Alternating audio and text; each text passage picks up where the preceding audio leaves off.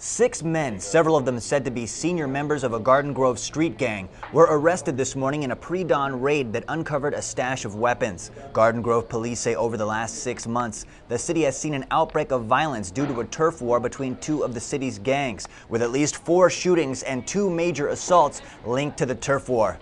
An investigation resulted in a search of 7 locations in Garden Grove and Anaheim. The warrant was served today at 5:30 a.m. by 65 police officers from the Garden Grove and Santa Ana Police Departments and the Orange County Probation Department.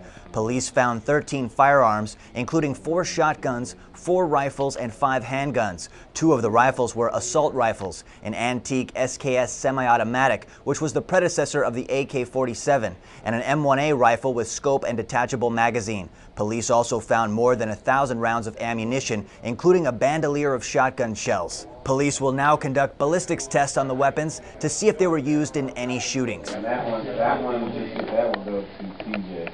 Okay, got it. I'll set up for him.